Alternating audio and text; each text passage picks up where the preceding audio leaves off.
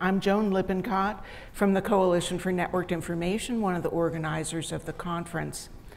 And Tom, I think we're going to just get right into it, okay? Okay. In my view, and I do have views about designing libraries, maybe too many, the truly important projects are where academic libraries have been redesigned or renovated, have derived great strength from the vision that underlies the design. What are the ways that the Taylor Family Digital Library reflects your fundamental vision of libraries? The first thing I'd say is that I see myself as a pragmatic visionary. I love great ideas.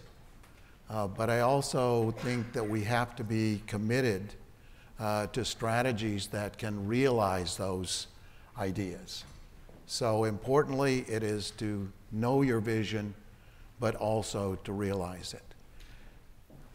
The Taylor Family Digital Library was designed to support continuing change.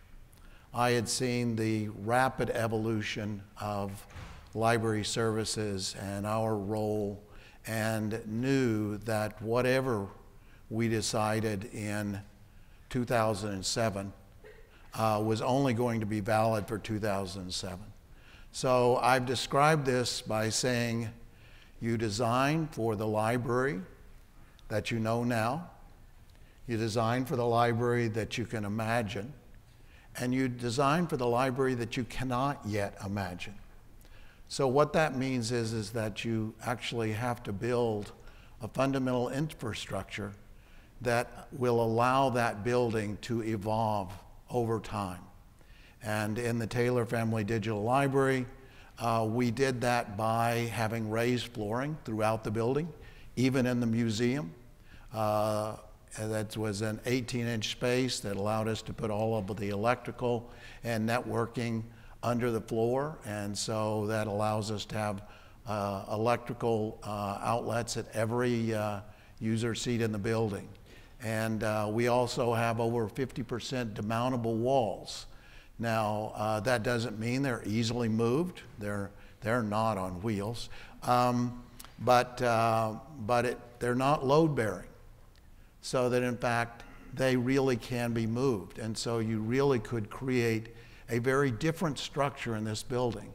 And I would expect that to be the case in 20 years, in 2038, that in fact that the building would be quite different and supporting services and users in a very different way.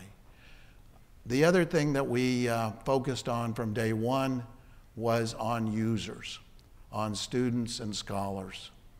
And Scott Bennett, former university librarian at Yale, had just published a terrifically important study published by the Council for Libraries and Information Resources, CLEAR, in 2003, in which he studied the 10 years of library growth immediately before that time.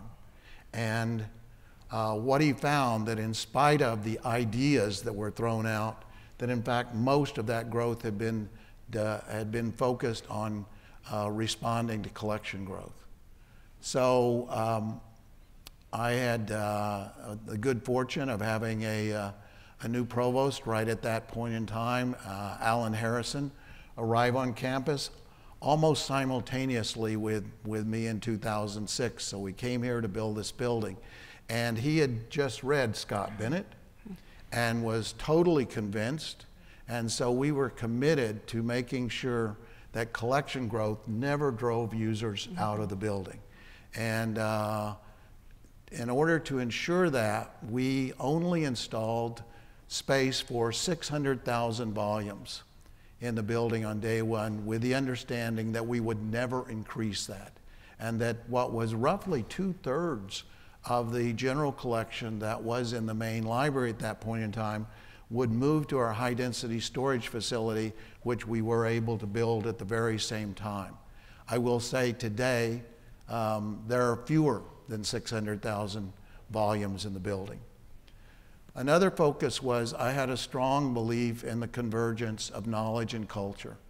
So I believe that libraries, archives, museums play an integrated role in supporting knowledge and understanding of artistic and scientific achievements, but importantly of the human experience. And those three areas fill that role in different ways, but they actually are such a rich combination together, and that we should support that to the degree we could.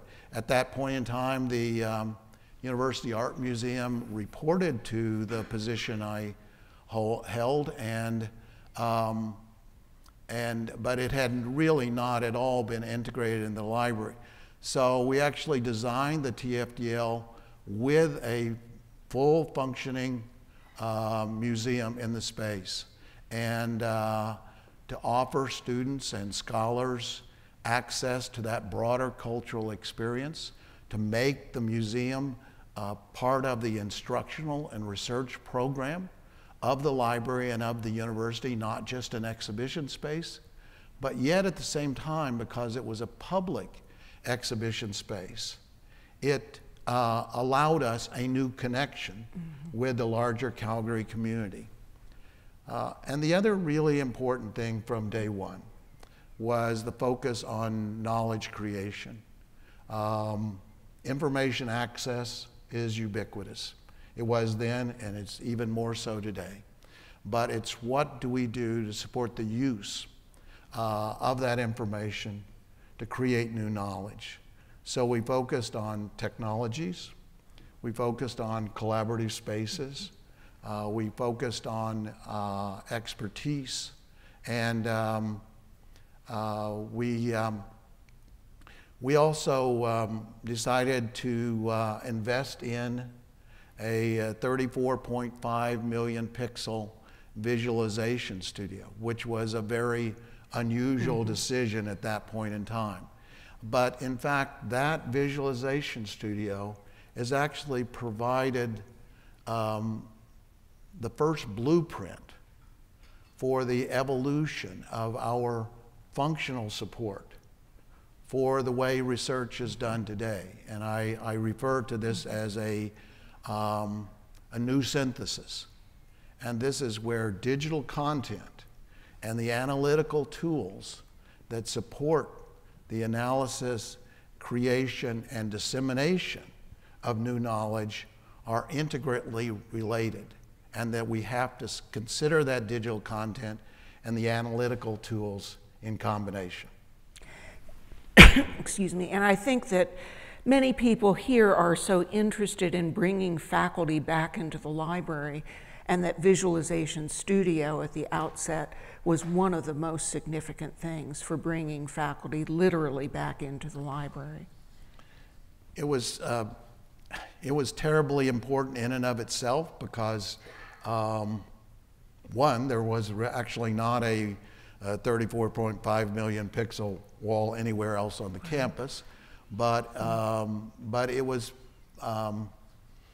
particularly important for us because it brought people into the library from medicine.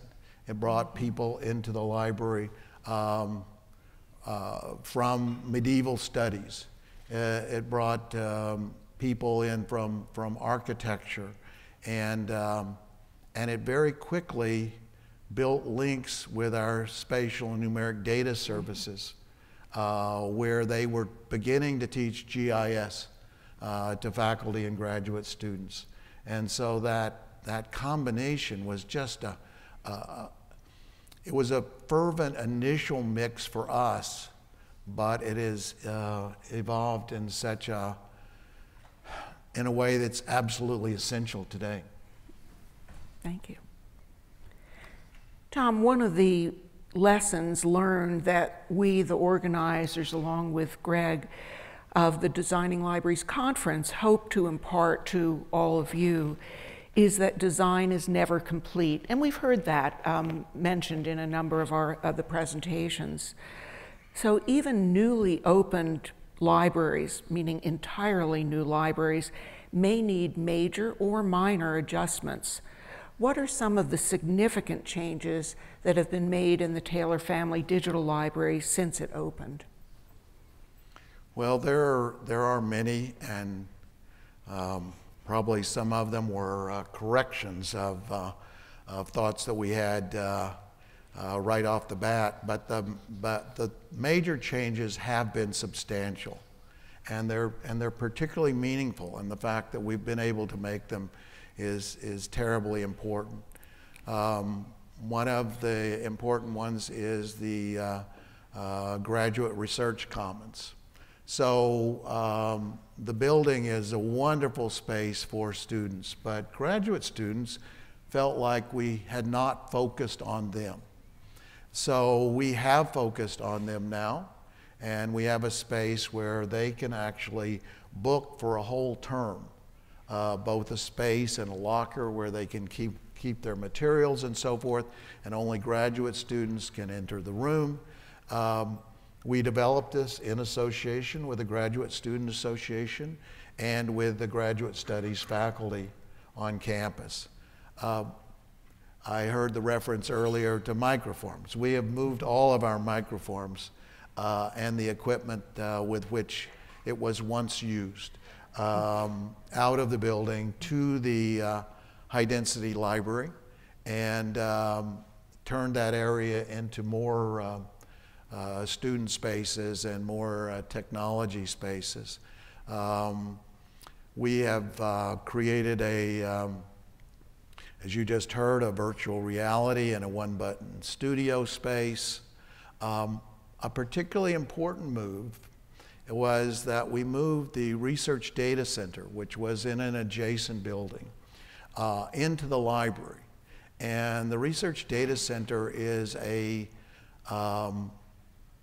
outpost for a federal program from Statistics Canada that has confidential information about the general public of Canada, and one has to go through a very serious vetting process to be able to use that material.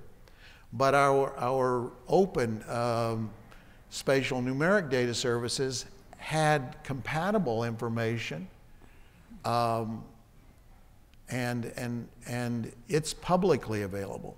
And what we realized was that the people who were using the Statistics Canada information, there was this very closely interrelated data that they were not using. And in the workshops that it was introduced to them, they weren't hearing about all the kinds of data. And they weren't getting the kind of GIS and other analytical approaches. And so we actually created a space in the library to move them into the building immediately adjacent to spatial numeric data services, in fact, to build a much closer relationship between those important areas of research support. We've created an audio-visual reformatting laboratory, and as those who went out to the new high-density library saw the other day, we're creating a audio-visual reformatting laboratory there, but we in fact first created one in the TFDL and started our work on the audio-visual content of the Capitol EMI Music Archive, which I had negotiated the gift from Universal Music, officially announced in 2016, but which we had started in 2014. And we've had a good deal of support from the Andrew W. Mellon Foundation, and the reason for that is, one, because of the nature of the collection that we hold, of the audio materials. 13,000 files are actual master files and production masters, not replicated anywhere else. Similar relationship in the video materials. And our libraries, our archives, and our museums are full of audiovisual material. Well, just our collection has 40 different formats in it. And rapidly, those formats are becoming unusable. And so the Mellon Foundation sees this as actually an international crisis, is that our repositories are full of material that is increasingly unusable by the day. So we are developing an industrial model that we hope can be broadly replicated for converting material. Oh gosh, we buy conversion equipments on eBay all the time, or wherever else we can find it, to move from one format to another, to create a body of material that can be preserved over time, and not just preserved, but actually be made broadly accessible, because this material is really important. It's actually the record of the last half of the 20th century. In addition to that, you just heard a presentation about Lab Next. Lab Next was a very explicit outcome of the research project in identifying what today's researchers need.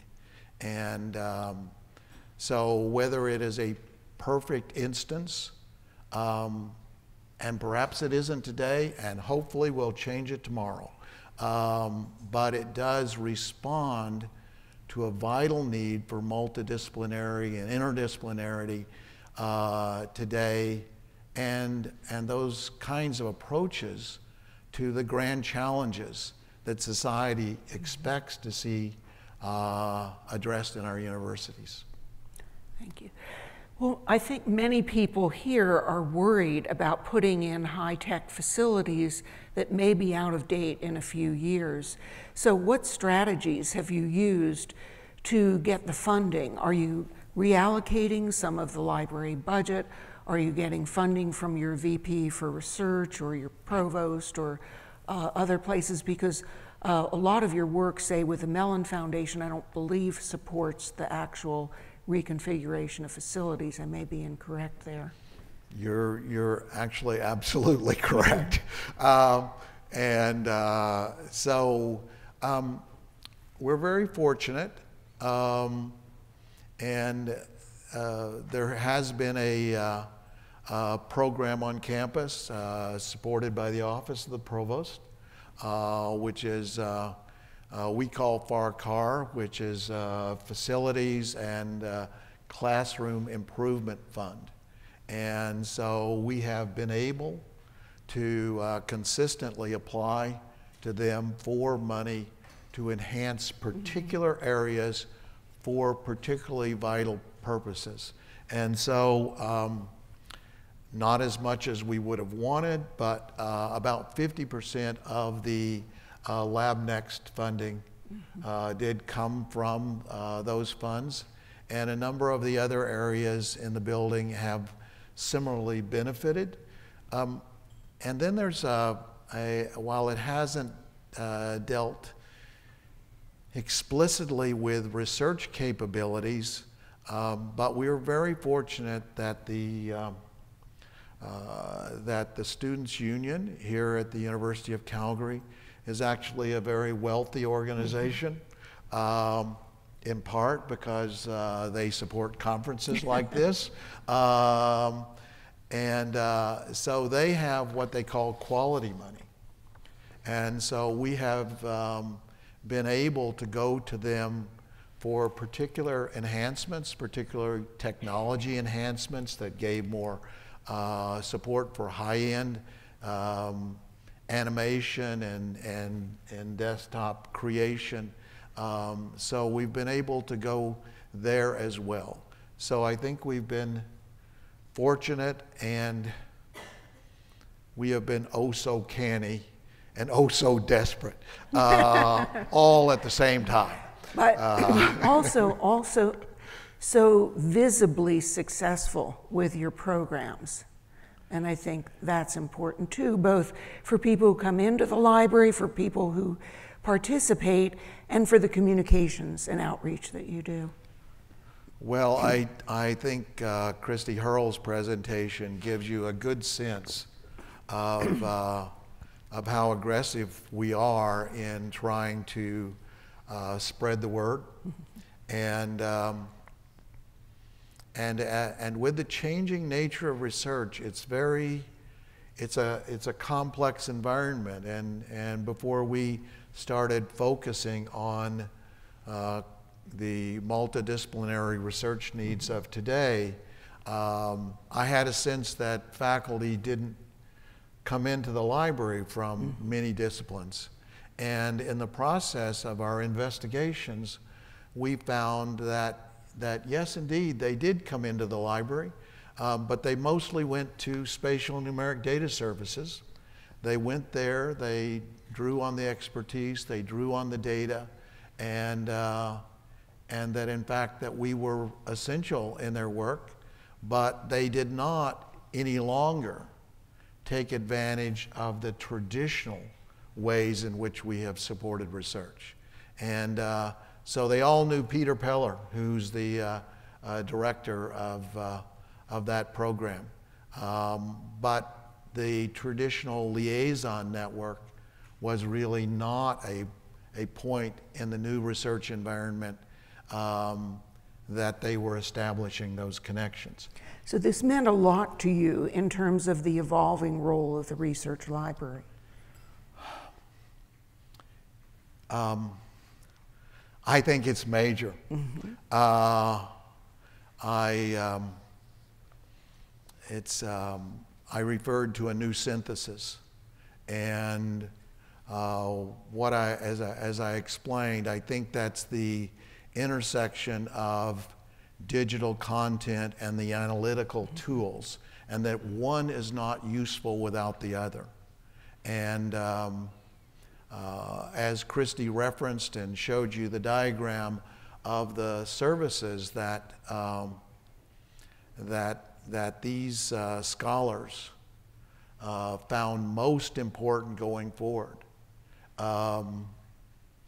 And they were areas in which we had strengths, but some of them were being envisioned to be applied in different ways. And I had a discussion with Brian Moorman, who's a associate vice president research in the Faculty of Arts. And I was talking to him about the traditional ways that we in the library had supported research. And he turned to me, and it was without criticism and without sarcasm. And he just said it. He said, "But we don't do research like that anymore." So that's my new mantra, and I think it should be the mantra of everyone in the room. I think some of you are very aware of it. So what I would say about that is that as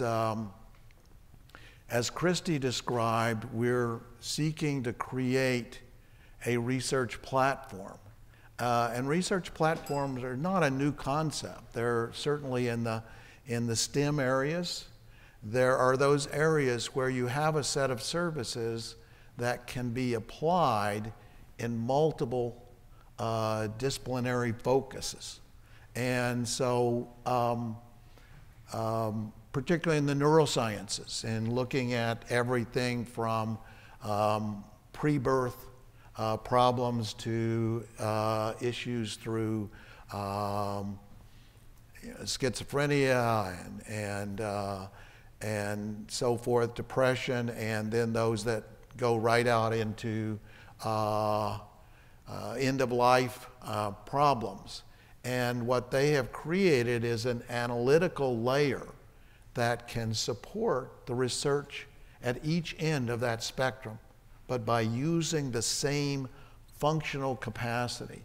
So that's what we are trying to do for a range of areas. We're particularly focusing in areas where such research platforms don't exist. I mean, the great thing about libraries is that we're the neutral place. And we'll support all of you.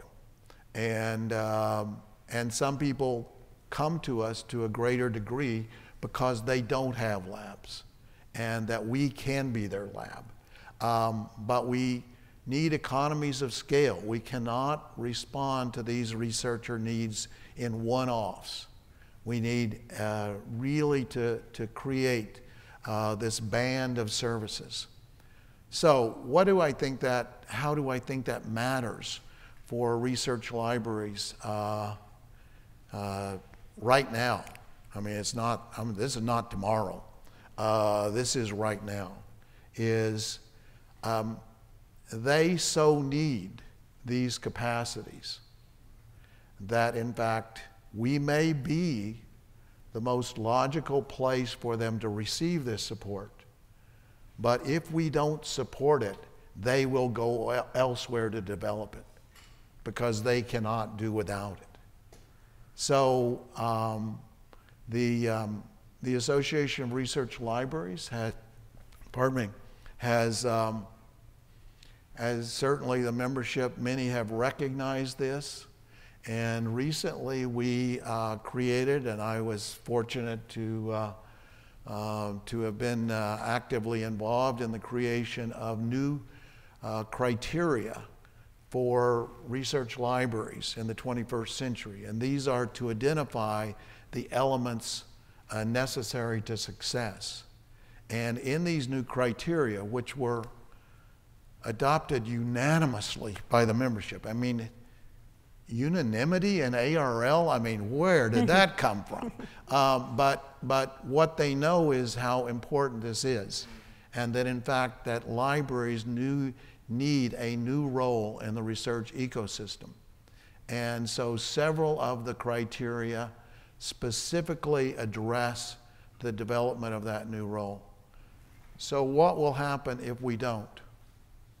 Our importance in that we will be great learning spaces, but in fact the very same thing that those researchers need, our undergraduates are needing also. Mm-hmm. People are learning GIS at 19 years old, and they're learning VR at 9. So we're just behind the line, and so if we do not develop in this way, our role in academic research will decline, and our importance to our universities will be significantly diminished. So I am curious, what's your prediction? A percentage, a yes or no? Where do you think things are heading broadly? I think it's great that ARL defined this set of characteristics, because it doesn't matter if you're in the organization or wanting to be or just not at all part of ARL. You can still use those same criteria as guideposts for where you want your library to be headed. But realistically speaking, do you want to venture a guess for where things are heading? Well, first I want to agree with you that this is not about ARL mm-hmm. libraries. This is about all libraries, but particularly in academia, mm-hmm. and where research is a vital function.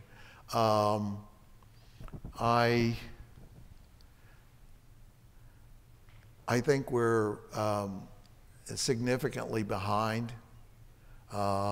This change has been going on for some time. It's not that we haven't recognized it, mm-hmm. Right. But what's happened in research is with the turn to societal grand challenges, mm-hmm. this kind of multidisciplinary research. Suzanne Goupy, mm-hmm. who spoke yesterday afternoon. Okay, she's a cultural anthropologist. She's in the faculty of nursing. She's in the community health program, which is over in medicine. And she's producing results that are about changing the protocols and the bus transportation routes of the city of Calgary. You know, so this is where we are today. I mean, this is what we all should be embracing. And this is just this is what's happening, and it's happening rapidly. And so so an English professor and a computer scientist are involved in a common analysis of 150 years of science fiction literature. That's an everyday project today, you know? If I look at proportionally how fast are we progressing, it's not tremendous. But on the other hand, we are getting it. But when I talk about our getting it, and your question about money really speaks to this. And I had a conversation with our colleague Greg Raschke from North Carolina State about the way we look at our collections budget as a budget to purchase and license content, irrespective of the analytical tools that will be essential to use that content, irrespective of the fact that over 50% of the material that people use is not what we purchase, is not what we license. And we have not embraced that world in thinking about how we manage our libraries. And if we don't do that, in spite of how damn smart we are, we won't be able to achieve at a fast enough rate. And the nature of research will have changed again in 5 years. So we'll be a generation behind.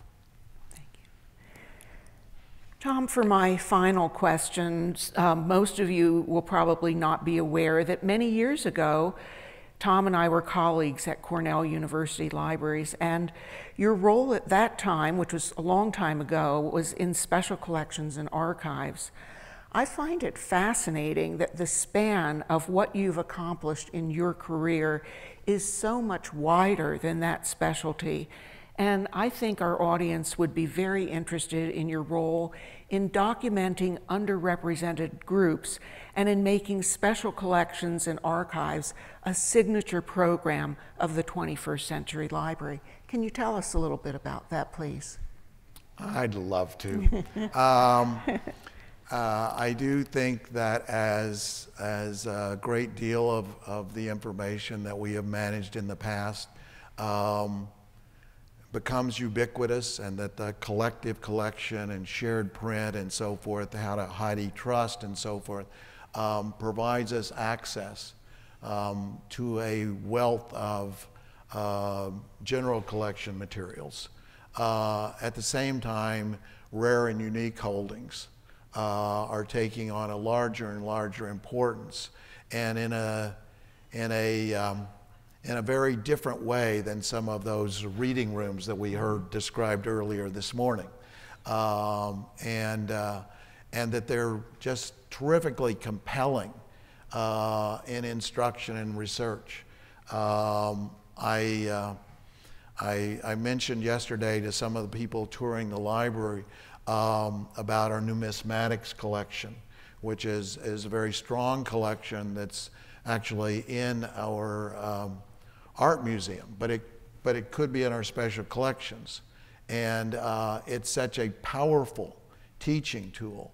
So if you can put in the hand of a student a coin with the head of Cleopatra on it that was actually stamped by the Roman army when Mark Antony was in North Africa.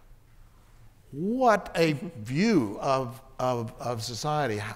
How does that move a student from what happened on Facebook yesterday to all the Facebooks of history? It just introduces a tremendous impact on the mind that goes forward. So that's what teaching and research with special collections can do. But it also has a tremendous societal role. So in the late 1980s at Cornell University, I was responsible for leading the initiation of the Human Sexuality Collection. And the Human Sexuality Collection was the first focused effort by any academic institution in the US, certainly by any of the larger universities, to focus on documenting the social and political life of gay and lesbian individuals. And what I had seen over the years was how both our collecting and the way we described and promoted the material had marginalized women, had marginalized African Americans, had marginalized indigenous peoples, and we were going right on with that. And that in fact we had to change course, and that this was an opportunity to in fact broaden the evidence and the record of a substantial component of society. And so when we did this, no one else had done it. It drew a lot of attention. It got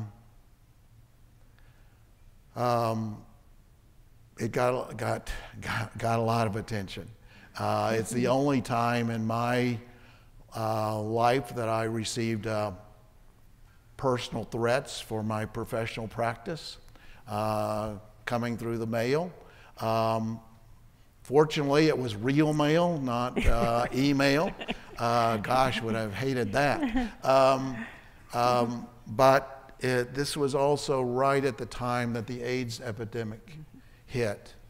And it proved to be so important, and I'm going to tell one story, if I can get through it, of a man from North Carolina who had grown up in a rural area of North Carolina, had gone to New York City as a financial officer, a stockbroker, and also became very active in the arts community in New York City. His firm fired him when they became aware that he was a gay man. He contracted AIDS, and he had to return to his home in North Carolina. And after hearing about our collection, he had a tremendous collection of art and records of his own experience as being how he was treated with AIDS, and which was horrifying in and of itself, in the medical environment. So he contacted me, and I had newly hired a curator for the collection, and we flew down to probably to Raleigh. We rented a car and we drove out into the countryside, and we went to their home, and he and his sister was taking care of him, and he had been living in a separate building on the property. And so we went out to there where his collection was, and his sister and I carried him over our shoulders there, and we picked up the material, and we boxed it up, and we hauled it to the plane, and we flew it back to Ithaca, New York. And And we contacted his sister on Monday of the next week. And she told us that, that he had died and that he had stayed alive long enough for us to get his collection. So that's what the archival role can mean to individuals, but it is so powerful in the larger society. Obviously has changed so much research and contributed to the elements of society today. At the same time, after coming here, I became a founding member on behalf of the University of Calgary of the Board of the Military Museums, which is located near downtown along Crowchild Trail. It's one of the 2 military history museums in Canada. And the University of Calgary has a library and an archives there. And I was fortunate to be able to raise private money to actually establish an exhibition gallery there as well. And so that collection is one of the great research collections, not just for military history, but for political history and social history. But what we chose to approach in terms of documentation was a holistic approach. So the impact of warfare on society, and not just the formal military experience, but in fact, how has that impacted society? How has that impacted civilian populations? Looking at the effect of terrorism, looking at the effect of internal civil wars, and created such a rich experience for the public and for researchers and for students to be able to understand the role of the military history of our society. And this is not political. This is professional. This is how we should be filling our professional role, is by creating the records of important elements of society that might not be well documented or well understood or incorporated into the educational and research environment. And at the same time that we think about particular parts of society, we need to look at those parts of society that are oh so obvious, but because they're oh so obvious, we may not be pursuing them. And that's the way I see the gift by Universal Music Canada of the Capital EMI collection to the University of Calgary. So this is a collection that is a miracle that it exists. From 1949 to 2012, EMI became the major music industry giant worldwide. And this collection was managed to survive through those years, through all the transitions in the music industry, through all the artists, through all the AR people, through all the concerts, through the business operations, which were largely hidden. And so a collection of 5,500 boxes, over 2 million items, as I've mentioned, over 40,000 audio and visual and video tapes. The record Canadian artists like Anne Murray and Tom Cochrane, but also the original DAT tapes from the BBC sessions of the Beatles, the original disc from which the Rubber Soul vinyl albums were pressed. An album by David Bowie, which was actually created in Quebec at a studio there that was never broadly distributed. So really remarkable material, but it's part of the culture, it's part of the social, it's part of the political, it's part of the industrial, it's part of gender roles, it's part of fashion. I would say that most of the people in the room have had some experience of the last half of the 20th century. What was more important across this spectrum of time than popular music? So what does it tell us about our society and about the impact of popular music worldwide? So we also need to seize those opportunities to document and provide understanding and accessibility for materials that are the ubiquitous aspects of society. And once again, in developing the new criteria for ARL, this societal role is formally recognized for the first time.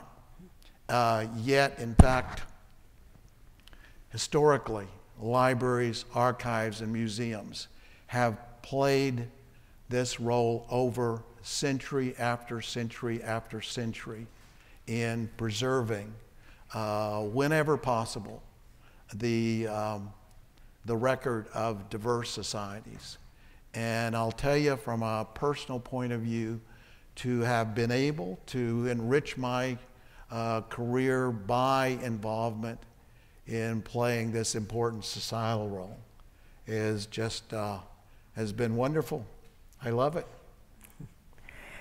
Well, at the beginning of the interview, I talked about the importance of a vision for today's library. You've just heard such a vision, and the breadth of Tom's vision, his commitment to the 21st century libraries are truly remarkable. Thank you, Tom. Thank you.